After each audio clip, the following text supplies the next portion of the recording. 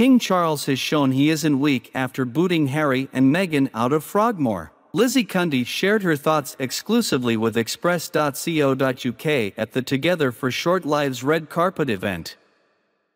Socialite Lizzie Cundy did not hold back when she gave her opinion on King Charles evicting Prince Harry and Meghan Markle from Frogmore Cottage. The king had asked the couple to leave the historical landmark at Windsor, and it comes following the publication of the Duke's memoir Spare.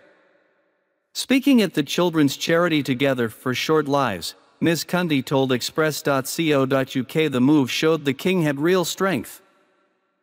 At the beginning of March, the Duke and Duchess of Sussex were asked to vacate Frogmore Cottage. The couple renovated the 10-bedroom property back in 2018 after it was gifted to them by the late Queen Elizabeth II. After their wedding, they acquired the home at a cost of £2.4 million, which was initially paid for using taxpayer money. This was until Prince Harry repaid the funds in full.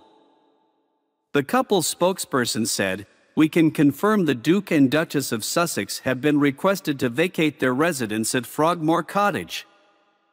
When asked what she thought about the king's decision, Ms. Cundy said, "Hurrah, at last. King Charles is showing he has really got the crown jewels, and he is showing he's in charge and the boss. I'm so pleased he has taken control. I know he doesn't like confrontation. I know he's weak at times, but now he's showing his real strength. And this is the start. We have got the coronation, which is the best thing." Ms. Cundy went on to say how she was loving her recent TV appearances, as she can speak the truth as the voice of the people. In 2022, Harry and Meghan spent their daughter Lilibet's first birthday at Frogmore Cottage. In 2020, the pair left their roles as working members of the royal family and moved to California.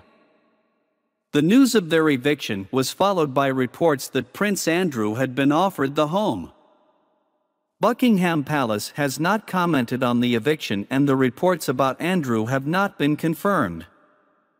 Ms. Cundy is not the only person to have aired their views in support of the king's decision. Piers Morgan also supported the choice when he addressed the news on his uncensored show.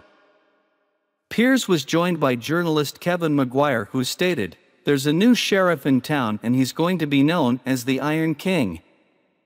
Piers asked Kevin, "Is this the act of a king, not a father? Has he basically put his new status as the monarch and the interests of the monarchy and his role as king above what maybe his instinct is as a dad?"